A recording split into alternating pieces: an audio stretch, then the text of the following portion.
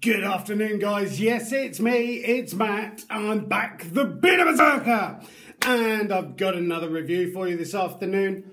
Hope you're having a fantastic Saturday out there. It's clouding over, it's horrible out there. The sea is looking choppy as anything, but I'm in the warm. Got the Christmas tree going, waiting for the other half to get home from work, and I thought, what a better thing to do than to do another review for you guys. Now, before I start, thank you.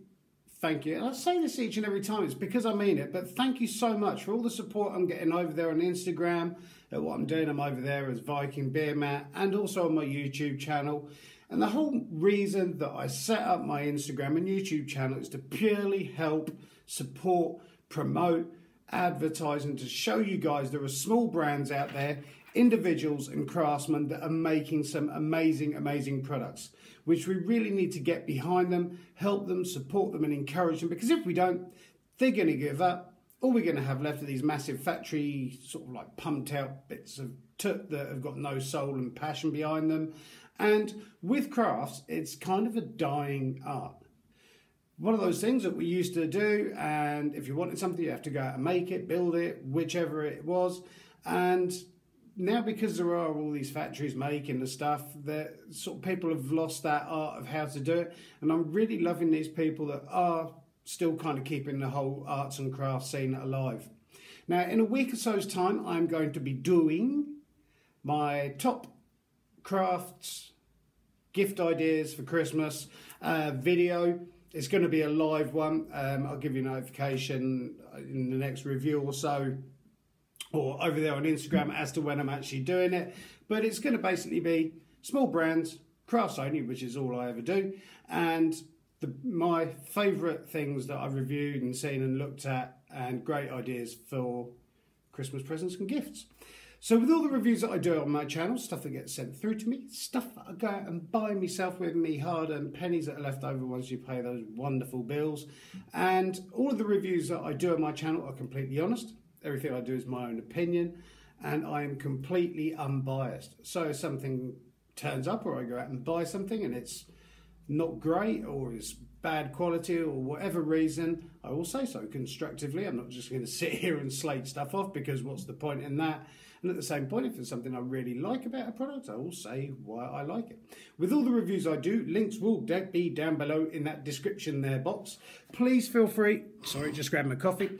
Please feel free to give us a subscribe, or subscribe to my channel if you haven't subscribed yet. I really want to keep this channel going and doing what I can to help others.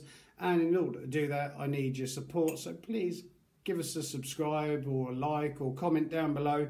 I do reply to each and every single comment that is made. I can't beat coffee. Okay. Now, as you probably are aware, are you aware? I'm a huge advocate of upcycling, recycling stuff that's just going to usually get binned, end up in landfill sites, and I love that. That whole idea, whether it's using old material and creating teddies from it, whether it's using offcuts of wood and making beard combs, putting something to a new use or making something completely new out of it, which is something I have received through in the post a couple of days ago to have a look at, see what I think of. Just angle the camera down a bit because it feels a bit weird. To have a look at, see what I think of, give you guys my honest opinion. This has come in from Craftyleigh, who's a female from the UK. Her other half is a gamekeeper, and she basically makes handmade bespoke pieces of what I can only be described as artwork. She does sort of hair clips, fascinators, those sort of strange little hats that sit on the side of women's head, brooches, pins, wreaths, and her other half, like I was saying, is a gamekeeper. And obviously gamekeepers, they go out shooting and pheasant shooting and stuff like that. And it's a bit strange. I know you're thinking, well, why is he reviewing sort of like feathers and stuff? Well, my nan and granddad used to be shooters over in the fens.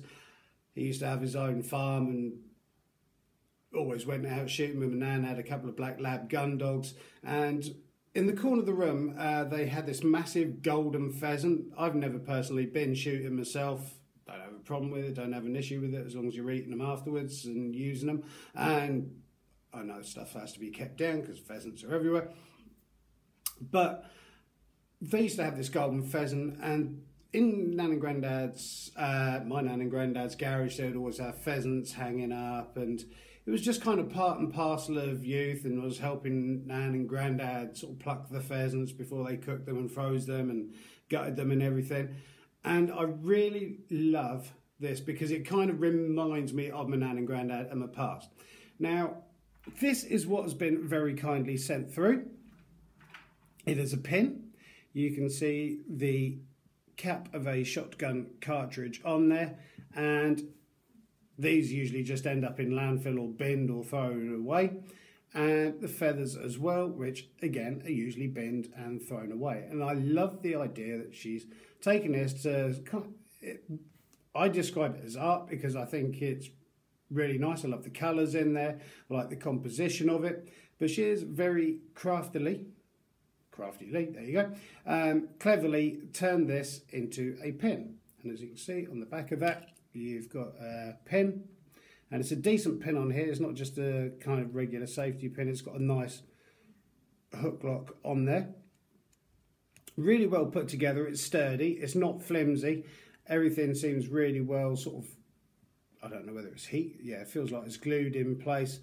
Really nice composition of the pheasant feathers. I hope the camera's doing these feathers justice. You kind of got the greens in there and there's purple in this one. It's very similar to sort of mallard feathers, some of the pheasant ones, and how they look. And I love that whole autumnal look from pheasant feathers. And I'm starting to discover there are a lot of people doing these. I love the fact that each one is completely different. They are handmade, and she basically, Lee is basically making loads of different things now, and she's putting up for sale. And I love this whole kind of country living. I live in the country, even though the sea's just over there. And there are a lot of people using these shotgun cartridge cases for other things. There's this one that's got toothpicks in it. There's this one which has got matches in it. And so I love the fact that it's been recycled, upcycled, reused into something else. And this is a piece of art, in my opinion. Price on this, only £5, which is kind of ridiculous because I actually have looked online at buying a couple of these because, as you know, I wear kilts. So I'm actually going to be using this as a kilt pin. I've got a really nice sort of tweed looking kilt that this is going to be going on instead of a kilt pin. I might put sort of weight or something behind to just stop that apron from flapping, but I love this. And it's only £5, considering I've seen a lot of these online going from 15 quid all the way up to £30, which I think, yeah, okay, there's nothing wrong with that, that's fine. But at £5, this is just an absolute steal. It's a thing of beauty. It's doing something with that animal and using it, as opposed to just sticking it in the bin. And I cannot support her enough on what she's doing. I think the creations are absolutely magnificent. The work that's gone into this. And she hasn't even got a website at the moment. As far as I know, it's purely running through Instagram. It's well fixed together. I've not had any problems. I have worn it outside on my jacket just to give it a bit of a test in this winter breeze that we've got. Wind, breeze, slightly stronger than a breeze, but not quite as bad as wind. Hasn't fallen apart. None of the feathers have gone out. Occasionally give them a brush just to keep everything looking fancy and plush.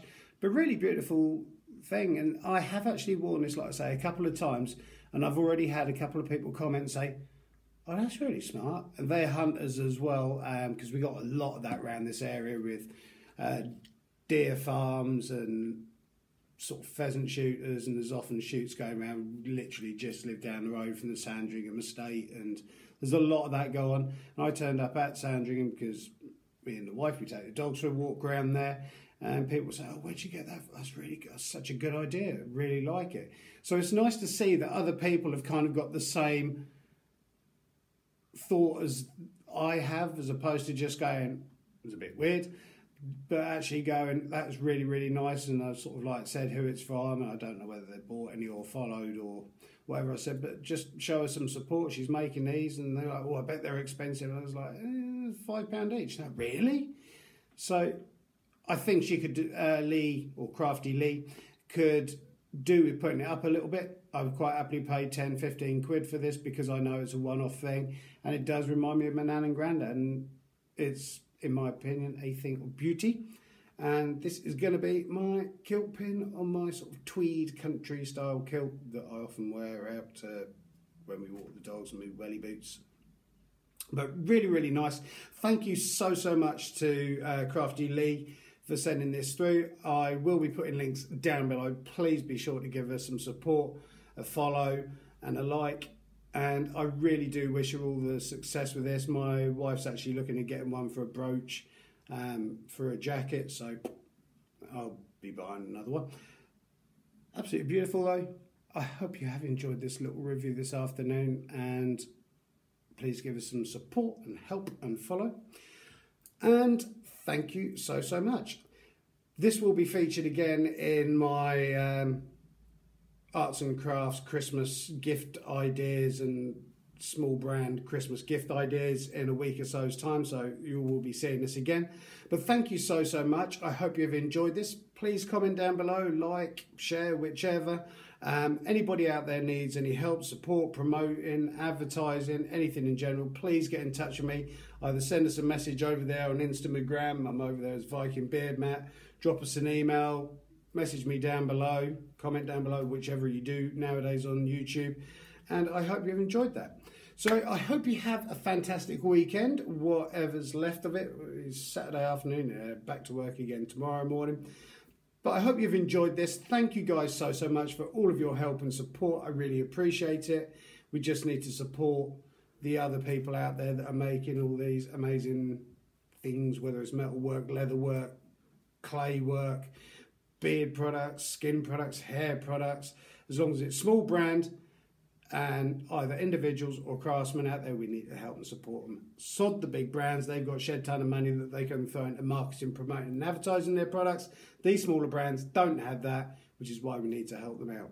So thank you guys for that. Have a great afternoon. Keep on taking care of each other. Keep on helping and supporting each other. And above all, keep on loving each other. Growing those beards if you're growing one. And I look forward to seeing you guys in the next review. Or whatever. From me, Matt, the Bearded Berserker. Have a great afternoon and fantastic weekend. Thank you for your time.